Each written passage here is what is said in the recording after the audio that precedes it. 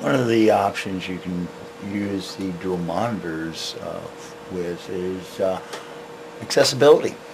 Um, right now, I want to show you how you can use it as a secondary magnifying device.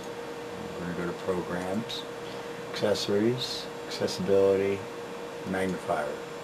This is built into all versions of Windows. So let's go ahead and close that out. And we'll minimize that up and I'll show you just how nice that is. You can actually, for those who are visually impaired, you can actually go along and read this way. So this is a very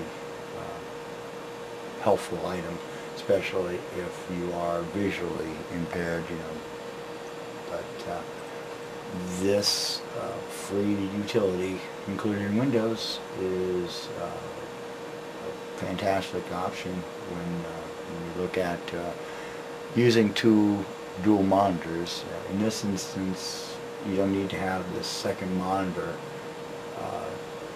be identical to the first if you're going to use it just for a reader device. So, you know, you could go down to a Goodwill or Salvation Army and pick up one of these monitors for $5 and use it on the side.